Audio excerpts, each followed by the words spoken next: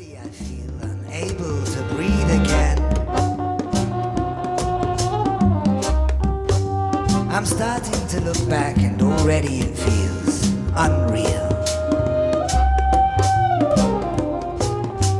Like a strange story, an apocalyptic calm, a time both easy and hard to understand. There is no common enemy, no one to hate. It's not like a war, no bombs are dropping.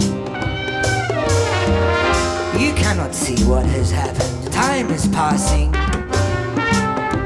Between it and us, already it feels like it was hardly here. Already it feels like it was hardly here. It was hardly here. It was hardly here.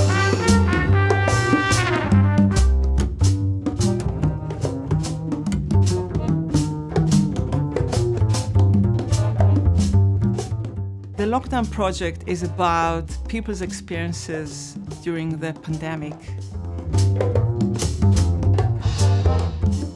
Telling the stories through poetry, spoken word, and music.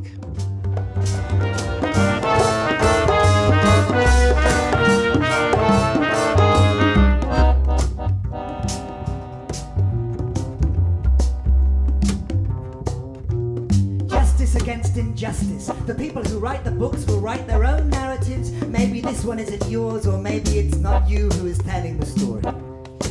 We see the world as we are, Middle England, mums and dads, queens and kings, bullies I haven't counted, people I might have bullied, even the upper echelons can get COVID. So the thing that really excites me about this project is the relationship between music and real people's stories. For restarting, some will see it as a fire, God cleansing. According to the prophecies, this story was interesting, a global acknowledgement of how we were treated, slavery, kidnapping, the world would say by Western countries. You can read about suffering, the stories you learned in school about chimney sweeps, and those who were poor, while others lived in opulence.